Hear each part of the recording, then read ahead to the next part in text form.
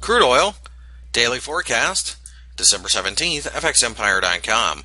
Light sweet crude, as you can see, went back and forth during the session here on Tuesday, but quite frankly didn't really see much in the way of decision making. It appears that 55 is offering a little bit of support, so we think that perhaps a bounce is coming.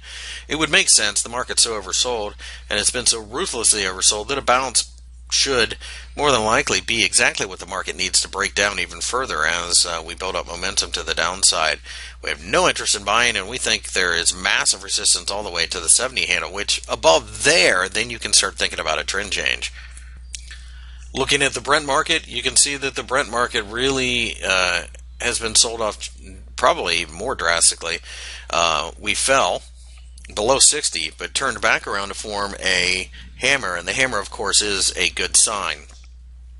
We think that this market will probably bounce from here, could even bounce as high as 70, but this is a market that is just as bearish, if not more, so we're looking for a resistive candle after a bounce in order to sell off the Brent market yet again.